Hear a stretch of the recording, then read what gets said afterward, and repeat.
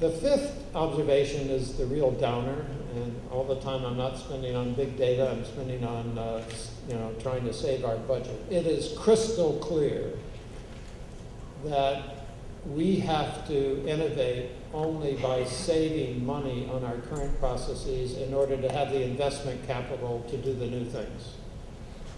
We are not preparing for the day where someone says, you guys are so smart, and this idea you have is so wonderful. Here's some millions of dollars to invest in it to do your work better. We don't believe those days are in our future. So when you put all these things together, we have higher costs, more demand, new technologies, new data resources, no new money. Unless you challenge those 5 observations successfully, you can conclude nothing other than what we're doing is unsustainable. We cannot go on doing what we're doing. Maybe we can go on for a few years, but eventually we will run out of money. So what we are doing at the Census Bureau, through the creativity of the thousands of people working there, is to examine every one of our processes to find more efficiencies than we're now doing. And we have this little program that any staff member can write a proposal, and if they can make an argument that they can generate cost savings where the investment in the cost savings would pay itself off in 3 years, we fund it. And we're funding tons of those, and we're getting hundreds of proposals, and this is the beginning of our way of coping with this future. So that's the end of my shareholders report. From time to time, this will create bumps in the road. From time to time, we need your help to say, you know, what these guys are doing we think is good, and we'll try to keep you up to date on how we're doing. I want to talk more about visualization, and this is an effort that we are putting more resources in right now. It's a field that lies among fields. It's not the matter of a single discipline. It comes from a variety of traditions, and it is clear that the contributions to this field are coming from all sorts of human thought. It is a blend of the arts and the sciences and the psychology of visual perception and human-computer interface and all sorts of things. So it's a really cool time that we live in, and your field needs, the world is indebted to you for being so innovative in this area. And I want to tell you about how we as statisticians view some of the issues in this area. The first thing we know is that data themselves aren't information, and the display, we display statistics. We collect data, we summarize them to produce statistics. We generally present statistics and estimates, not data, right? So we have to be a little careful on this. I'm going to show you a picture of data, but we generally don't visualize data. We visualize statistical information. And one of the problems is extracting the non-information out of the data to focus in on the informational content. Now, we as statisticians are sort of an unusual slice of the data world in that we design data. We have people who very carefully worry about every data item. They obsess over every word of a question that generates a measure. They examine the human behavior that's involved in answering that question. A lot of the data that we now know about are created not by design, but as a feature of an ecosystem of data. These are being created as auxiliary to processes. Someone alerted me to the term data exhaust. that there are a whole bunch of processes that are going on, producing auxiliary data, and they're sort of the exhaust of the process. So we have to remember this. We are the cheapest commodity going forward will be data. That's not our problem. Our problem is focusing on the informational side. Now, in contrast to some of you, we're sort of a full-service shop. We design data items, we then collect the data, but I want to focus on the back end of that. I want to remind us of the tradition of the data collection step. And I want to note that as we move into visualization, our job is to combine statistical thinking and visual thinking and put that together with new technologies that we are all enjoying now to produce the visualization. So we've been collecting data for a long time. This little picture on the bottom left could be as early as 1790. And you see how things have changed over time. We rely on self-report a lot. We are increasingly using mobile devices in various ways. Millions of people respond to Census Bureau inquiries over the internet now. This is the prevalent mode of data collection on the economic side, certainly. The American Community Survey will offer an internet option in January 2013. So basically, internet use will be increasingly common. Believe it or not, every device that we were just talking about is used to fill out our surveys. There was a survey completed on a Wii the other day. I have no idea how they did it, but they did it. We also tabulate data. We, as a culture, we have a very proud history of developing devices that are now full industries. It is notable that one of the first mainframe computers after the Defense Department was sitting in the Census Bureau to help tabulate a census, so that is a proud history.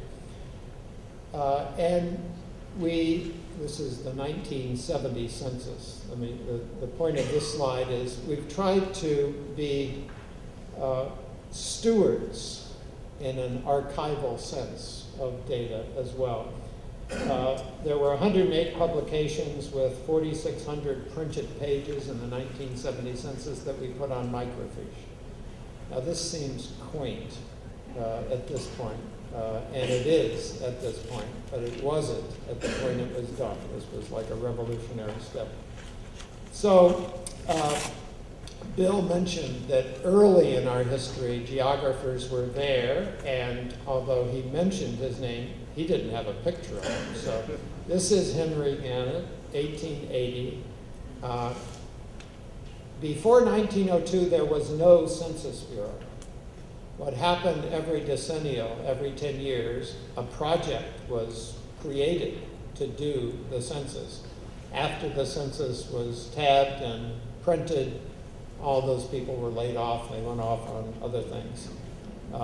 We're not as efficient as that now, and we have to keep working to prepare for the next census. And I note that this man in the middle, who is sometimes viewed as the inventor of probability sampling, which really was the engine of much empirical social science, economic data, that actually occurred after the hiring of Henry Gannett as a geographer. So we too have a proud history in geographical developments. I hope you share that idea. This is one of my favorite early maps, a statistical map that shows the distribution of slave populations. This is an 1860 map. My hunch is people whose names we would recognize from history looked at this map and probably had it in their possession. One Saturday, I did something that was disappointing to me.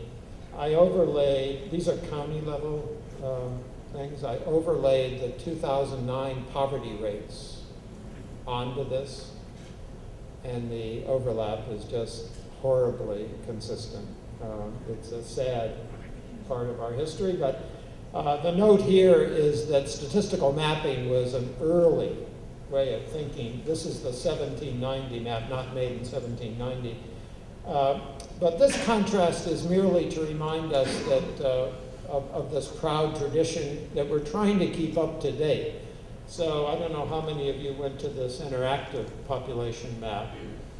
So this was on the web after 2010 and allowed a lot of user choice in what they were looking at. User choice in dynamic displays of statistical information, statistical graphics, is one thing we're grappling with. How much is too much is a big issue for us in all things. So I want to go back to that. We, as you know, moved from statistical information to the presentation of maps with the statistics on it. So this is just an example. This is actually a voting rights table. We have defined, as you know, geographical entities that are linked to the statistical entities, and then that allows you and the rest of the world now to display in visual form statistical information. And we're trying to get better at that. We're proud of what we're doing, and we're trying to make it more and more user-friendly. You know this better than I.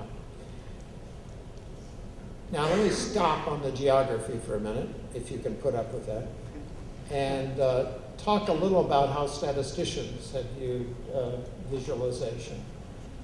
And I'll do a little history on this, although there are many early examples of this. Just in some of our lifetimes, there are others who've contributed greatly. These are some early examples of static graphs. They're generally two-dimensional, sometimes more than two, often two. And some of them are very, very early in the 1800s presentations of statistical information. So bar charts, and but also notice that color and width is an important attribute that the graphs are taking advantage of. John Tukey is held up as an example of an important figure in this. Statisticians are weird on many dimensions, but one dimension is, although we like point estimates, we also like variation. Some label statistics as the study of variation, right? So we are not satisfied in knowing what is the best single estimate. We also want to know, so what's the variability of plausible estimates?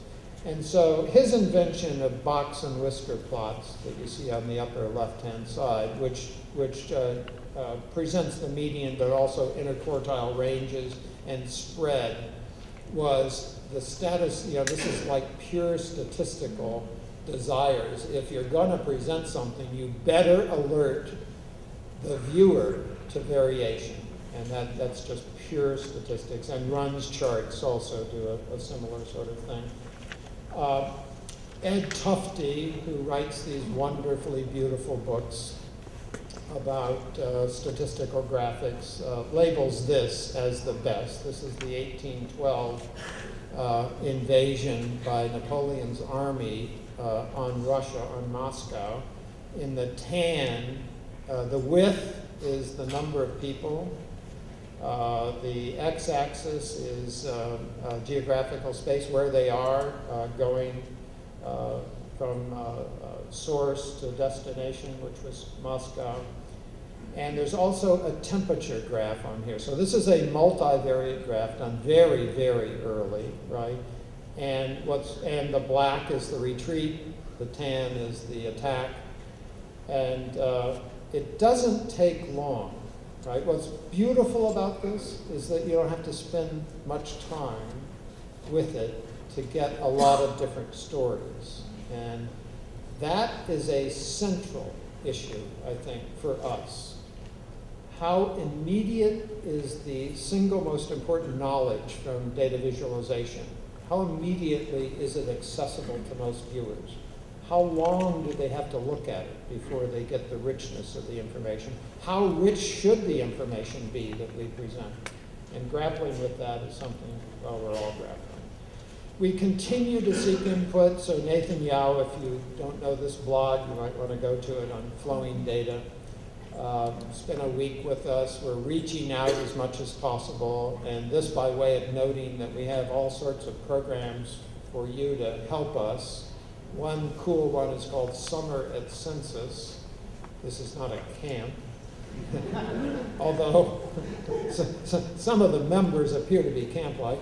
But it's a chance to bring in knowledge from outside the Census Bureau and rub shoulders with our folks to figure out whether we can do things better. So I alert you to that as an opportunity.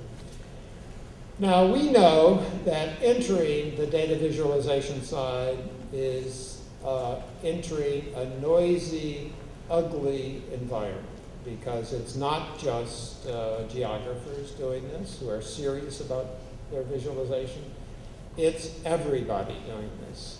So one of the problems is, how do you do better than average in doing this? And there's a lot of junk.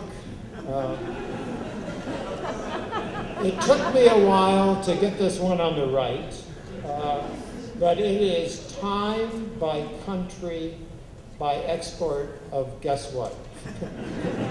Bananas. Now, why we needed to see those bananas, I'm not quite sure. And you know, what's the marginal value of the 3-dimension? And then this poor pie chart on the left. You know, there's nothing left to be said. You just have to look at that and know that there's not much information there. And this is actually my favorite. So here it's clear.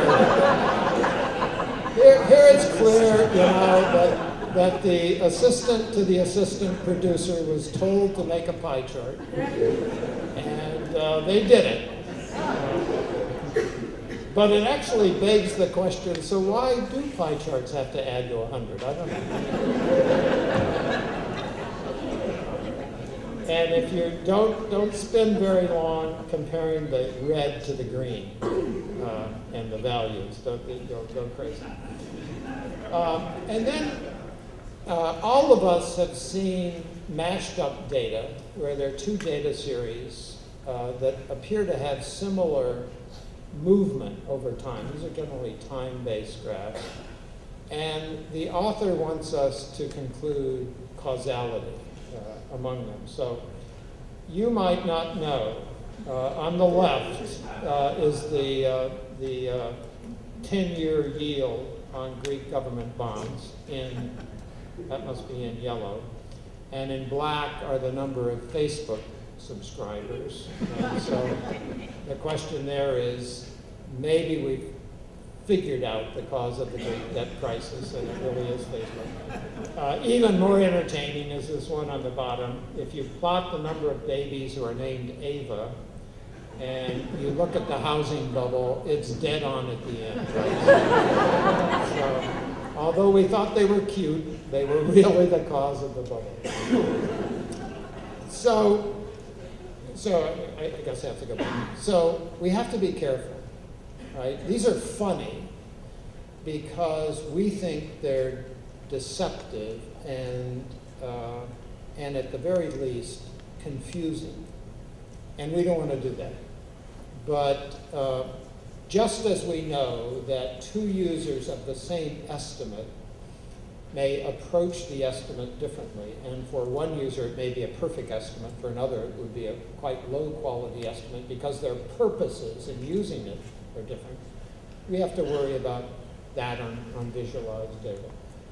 So what do we do as statisticians? Well, we often produce at the Census Bureau means and percentages and ratios and totals. We do a lot of stuff like that.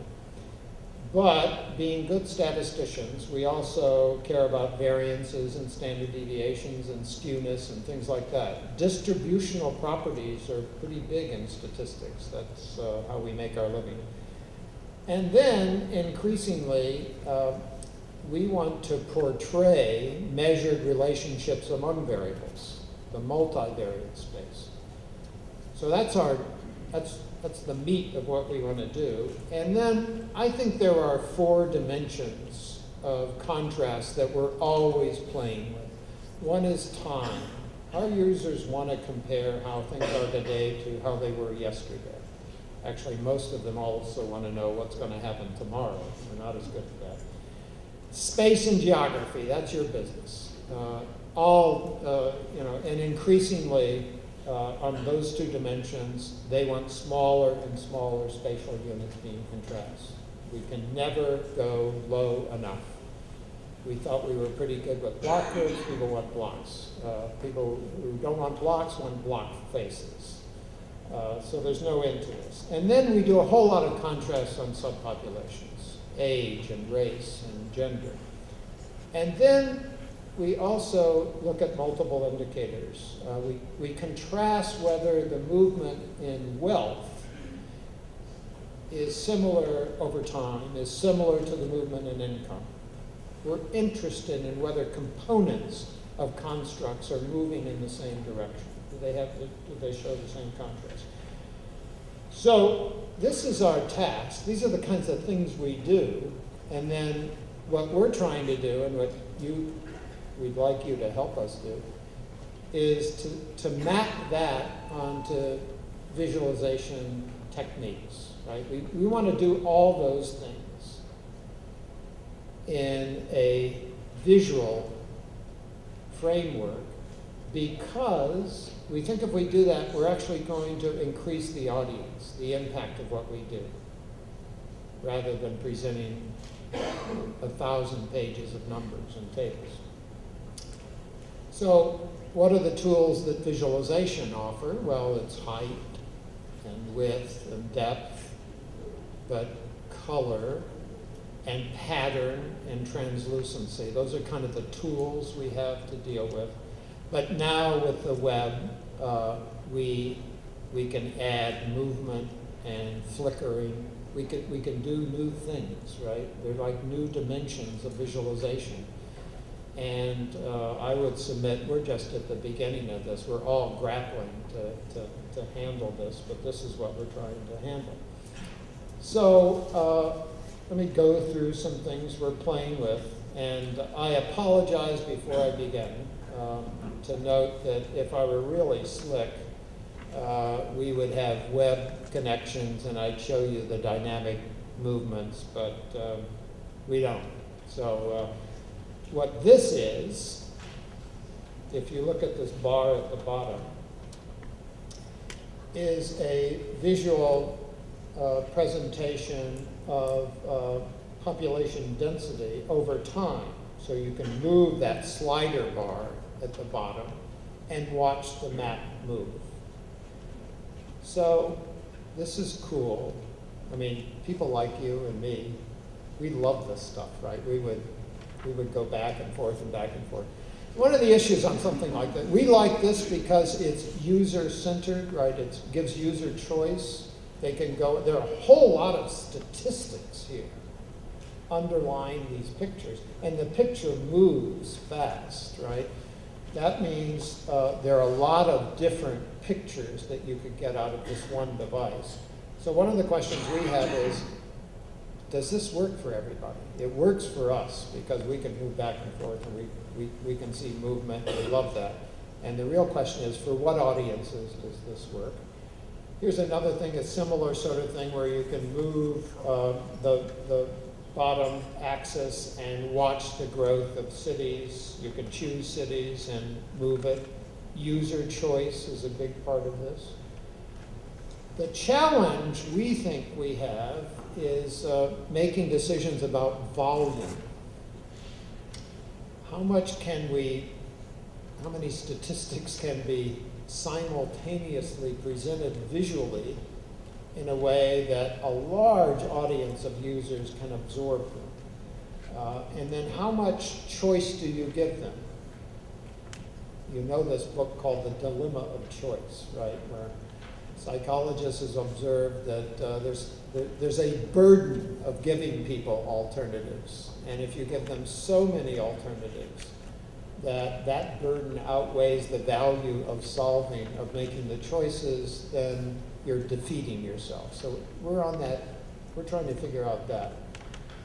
I want to give you an example about how we can actually present data, not statistics, visually. Why do I make that distinction again? We give our respondents really solemn pledges that when they answer our questions, we will not reveal their answers in a way that they could be re-identified. That's a big deal for us. In fact, there are laws that would have me go to jail for 5 years and have a $250,000 fine. In fact, all the Census Bureau people here would go to jail. We'd all be in jail. That's an important thing for us. That's why we don't display data often, because of that risk, especially geospatially or in any way that you can re-identify. But some purposes are served well by displaying data, and I want to show you what we're doing on that. And then we have these questions that we all have. Does the visualization, like the banana thing, does it help or hurt? Are we actually, achieving what we want? We think a lot about this penultimate bullet about user types. The novice user versus the sophisticated user, and how does that map on to user choice? Do you want to give novice users no choice? Just a simple graphic. How do you identify the novice users? And what do the sophisticated users need? That's a big thing. And then finally, the visual presentation of uncertainty. I gave you that Tukey box and whisker chart, which was an early view of that. But now thinking of dynamic visual presentation, could we use some of the dynamic nature of visual presentation with the web to communicate uncertainty in ways that would be valuable? So I want to go through a few of these. Here's a Mini Eyes application on the Census website that allows you to choose about 200,000 different statistics from one page. Okay. You can plot a whole lot of things by time. You can compare different economic series by time. You can do it by industry sector codes. So it is kind of powerful. And the question is it too powerful for the user? Is it too complicated for most users? And how would we route a naive user around these data? Do sophisticated users like this? So again, for those for the real data geeks in the economic sector, this is perfect because they don't know what they're going to want, and they can come to one site and they can build unique visual displays for their particular problem. But it isn't clear it works for everyone. Here's an OECD thing sort of like that, where you can choose a million different things. You can tailor visual displays on a whole lot of dimensions. So again, we think the sophisticated users really like this because they're used to doing customization of statistical information. But is it good for the naive user? This is something we did on the interactive population map. I showed you that before, but on the right-hand side, you can see the kind of different displays. Web analytics on this suggests that this worked pretty well, that there was a pretty big audience who liked this. And I think that may be peculiar to the decennial census because a whole lot of users are after a particular set of statistics on a particular geographical space, and they know it. This allowed them to go right there and get it pretty quickly without learning a big system. Here's another view of it that allowed you to go back in time. So we got good feedback on this sort of stuff. This had both charting and map displays with the statistics.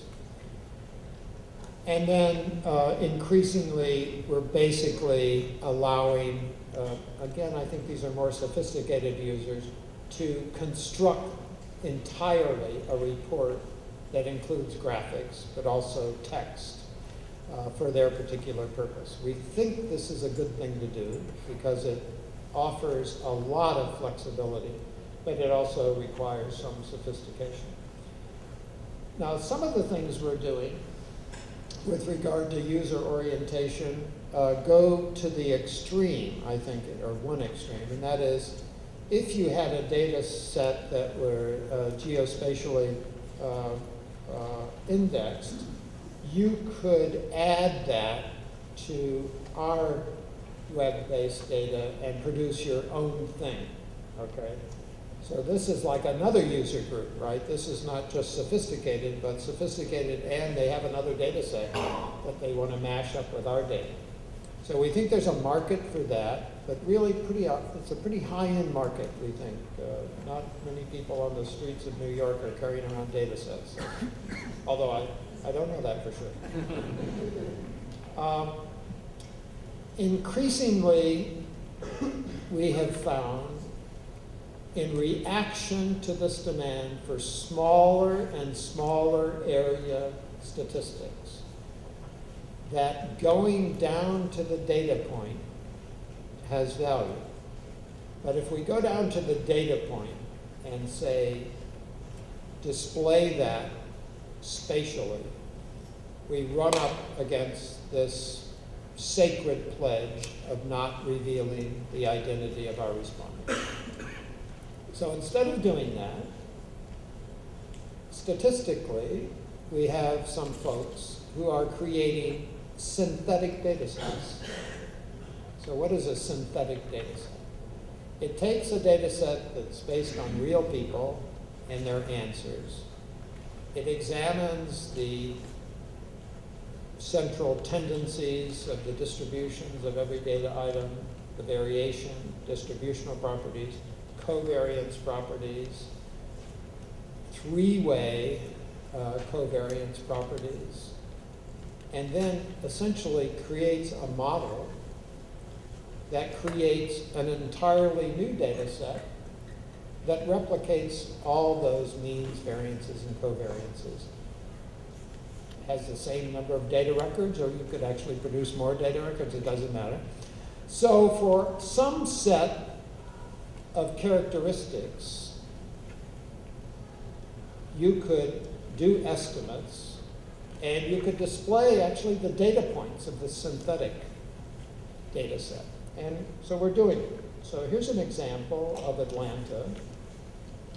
One popular product we have here allows us to link employees and their residential location, which you see on the left and also on the right, but linked to their employers.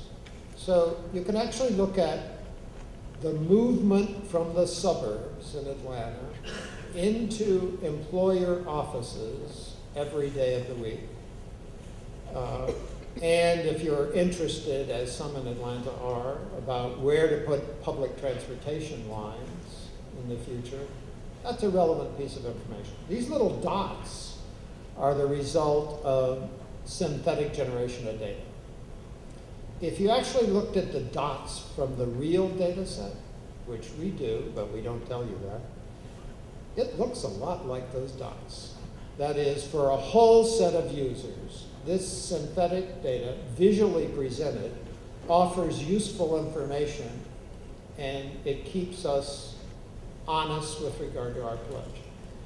So my hunch, this turns out to be a very popular data product, as we call them at the Census Bureau, because there are all sorts of uses that local communities have invented for these sorts of presentation. So I think this is a route that you'll see more of us doing, and my hunch is you could help us in thinking about different uses of such products. This is just another example of how we might use that. So on the bottom chart, those are indeed synthetic data, but here it's really for good, disaster relief purposes. This is Tropical Storm Lee, I guess, in a particular area. So this is good public use, I think, visualization. You've seen this sort of problem, and so this is just an example of things we're working with on when is visualization helpful, when it's harmful, when is it a distraction from the data, and what are you doing on the right? What is the purpose of the right hand display? What do you want to communicate there? So, statisticians worry about fitness for use of statistics. That's a concept we worry about. And that means that you need to know how the statistic is being used before you can assess its qualities. And I think the same sort of discipline is required on the visualization side. But the conceptual framework for that discipline, I think we're all inventing as we go through this. And again, we need your help. Here's a good contrast on movement. They're equivalent, these two graphs are equivalent, perhaps in their informational content. The arrows imply something that the circles don't, I think, and if you wanted to communicate movement, I think that's, in a static display, this is not bad. We use something like this for public displays of between state mobility to address the concerns of California on why they didn't get another seat this time. And if you look at cross-boundary movement, these kind of arrows help. We also have to think about different, Danny Kahneman's new book on fast thinking and slow thinking. If you haven't read it, you must read this book. Gee, everyone's writing it down, so you haven't read it yet. And I think that applies to visualization. So the whole notion of fast thinking is sometimes we make decisions instantly, right? We're doing this constantly throughout the day. We're very confident of our decisions. They're made very, very, very quickly. But sometimes they would disagree with the decision we'd make if we'd slow down. And I think some of our visualizations are fast thinking visualizations. They're sort of like headlines. And others are really stories. So this goes to a story like visualization. So what's going on here? There are 3 dimensions here, and there are colors. If I, covered up all the legends, you would puzzle over this for a while. This is even more. We've all seen this. I think if you haven't seen this on YouTube, you must go to this site, which is like fun to do. So this is, I think, 5 variables at once in a dynamic graph. My mind, I have to look at this thing maybe 6 or 7 times before I can concentrate on different relationships. But after I've done that, I feel great. If I just look at it once, it is very, very hard for me to absorb that. And I think that's fast thinking, slow thinking. I can't do this fast. I have to slow down. I have to look at different contrasts carefully over and over again. But once I've done it, I have learned a lot. Okay? So I think fast thinking and slow thinking makes sense with regard to the design of visualization. If we could just warn people that this is one you got to do slowly, versus this is one you're going to get immediately. The visualization of uncertainty we're just scraping the surface of. When we produce a lot of our estimates, we also produce standard errors or margin of errors. Now, I have a bit of a beef with you guys. You tend to ignore those really quickly. And I think that's our fault. And I think it's a challenge for visualization to really tackle that. We need to be telling people that some of these small area estimates are really unstable, and we're not telling them that. And because we're not telling them that, we're risking abuse of those numbers, and this is a problem for us. Here are other ways of handling this. So let me sum up. We think we're trying to turn data into meaningful information through visualization, but we also think you and we are part of a new way of handling data and estimates and statistics with their visual presentation that's going to basically change how we go about producing our products, and we think that's a good thing. I'm happy to note that, is it starting in March? Starting in March. We are going to have the visualization of the week on the Census website, and we're going to try to wow you.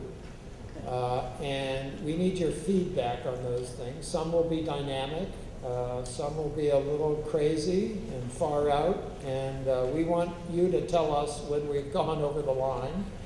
We're very interested in keeping track of how we can widen the audience of our data products by doing pictures rather than numbers, okay? So keep your eye out for that, and I thank you for your attention.